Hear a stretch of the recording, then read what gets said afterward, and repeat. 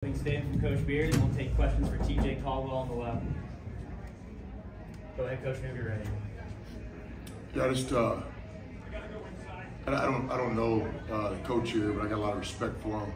It's the first year he's building a program. His guys played with a lot of courage and fight tonight. And he's in the early stages of building this thing, but I can't tell you how much respect I have for him. I don't know him, just watching their games and preparation, preparing for this game. I think the program here is in really good hands, and I'll duplicate that. I do know your athletic director.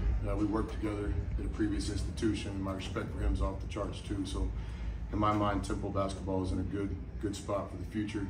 Either team could have won this game today. We had a little fortune down the stretch. But there's a lot of respect for Temple basketball, what Coach Cheney and others built here. And, it was an honor to play in this building. Question for TJ Caldwell. TJ, the game seems a bit slower for you this year in the sense that you're able to make decisions on the floor with a little more oomph than maybe last year. What's been the biggest difference for you this year? I think just last year I was just out there getting the feel of the game, and I've been putting work in over the summer, so it's kind of natural to know what I'm now.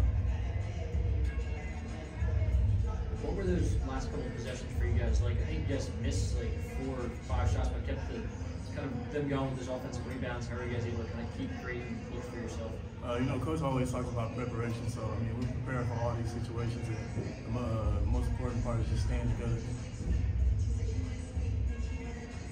Question for TJ. All right, thanks, TJ.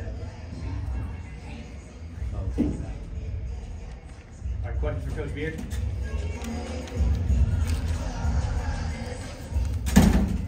Coach, it did seem like your offense was very comfortable for like maybe 39 minutes or 38, and then there were some, the shots in the last couple minutes when it was 1-point game. What did you think of what you got out of those possessions? Yeah, I think Temple did a good job tonight mixing up the defenses, going back from man to zone, zone to man.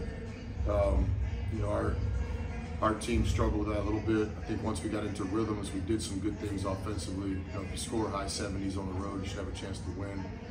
We had some balanced scoring tonight, 4 guys in double figures. The 3-point shot was good to us tonight.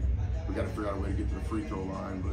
But, from where I was sitting, the difference in the game was rebounding. We challenged our guys at halftime to try to out-rebound the opponent. And certainly when we needed some rebounds late, we were able to manufacture a couple extra possessions with offensive rebounds. But a lot of respect for Temple. I'll say it again. I think the coach is building the program. He's doing the right way. You can tell.